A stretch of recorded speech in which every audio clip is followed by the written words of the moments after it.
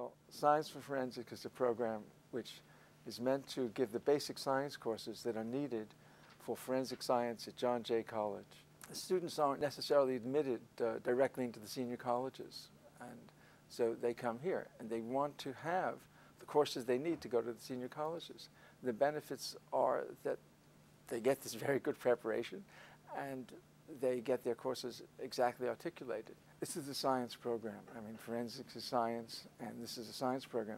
The student has to be interested in scientific aspects of it, and interested in it, have the curiosity in the mind of a scientist, and the willingness to delve into topics they don't understand, the willingness to come across conflicts where you are stuck at a crossroads and you don't know what the answer is, and you've got to think of various answers and speculate. It's that kind of training that we like to give to students, where they don't just give one answer, and there's not one answer to everything. And it's one of the reasons that the college has developed various projects for students, where students can work on a research experience. One of the aspects of the forensic scientist is to find out the scientific evidence and present it to the law. They will work in laboratories, they will work in the field. The most popular cases now are crime scene investigators, but it's much more than just crime scene investigation. We currently have a Title V grant for this program. And the Title V grant offers a lot of ancillary programs to it. We're going to help tutor the students.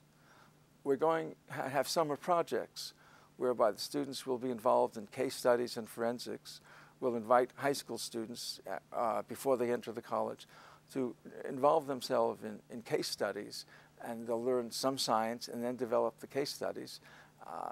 The Title V does that, and the Title V grant will look for other aspects to help the students become aware of forensics and what forensics is. The main idea of this grant was to retain the number of students who will go into the STEM fields, especially from the Hispanic community and from low-income students. The second thing we wanted to do was to transfer students from a 2-year HSI institution to a 4-year institution. So what we wanted to do was, this particular grant wanted to create a model transfer and articulation agreement so we can train the students and make sure that all of them are transferred to a 4-year institution. So the part of this grant was to make sure that the students who are going to go to John Jay are well trained in forensic science. I mean, we are just teaching them biology, chemistry, and they shouldn't just go there and feel like, I don't know what's going on in this school, or this school is new to me. Even though they said that we have a direct transfer, this is a new school to me. The grant was meant that shouldn't happen. The students, when they're training, should get an idea what forensic science is. We want them to excel when they go to John Jay.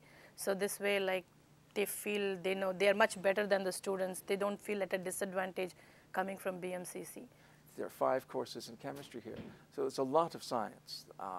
And the students will need to, of course, have passed all the remediation to be in these courses, although they can enter some courses while they're still taking remediation, but they've got to go to their mathematics straight away. If they're lower in mathematics remediation, they need to start at the moment they enter the college, so that they can build their mathematics up so they can take the science courses. The program will lead to a lot of areas in the physical sciences, and specifically goes to John Jay. But right here, the curriculum will allow them to develop their capabilities in the first year. The opportunities are, as the community college does, for students who want to go part-time, and we're very convenient. We offer courses at a lot of times, days, weekends, nights, and so forth. A lot of students like our scheduling so that they can meet their other needs while they're going on to the college. This has been very important to the students. We teach very good science courses here. Laboratories are good, the lectures are good, the program is very good. Our students come out very well prepared, and in the past they always have done very well at the senior colleges when they transfer.